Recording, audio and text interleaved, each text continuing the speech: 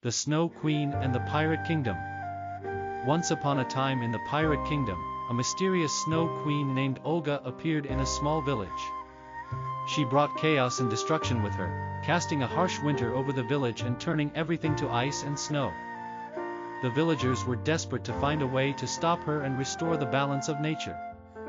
The villagers turned to their wise leaders for help, but the leaders had no idea how to defeat the Snow Queen.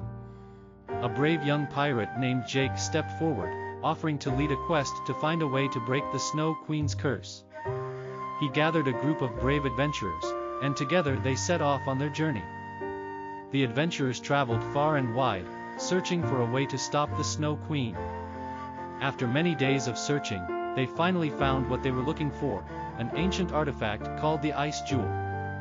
The Ice Jewel was said to be the only thing powerful enough to break the Snow Queen's curse. The adventurers quickly set off to find the Ice Jewel, and after much searching they found it in the heart of a frozen mountain. They quickly retrieved the artifact and rushed back to the village, and with the Ice Jewel in hand, they were able to break the Snow Queen's curse and restore the balance of nature. The village was saved, and the brave adventurers were hailed as heroes. Jake was given the title of captain, and he and his crew became the most renowned pirate crew in the Pirate Kingdom.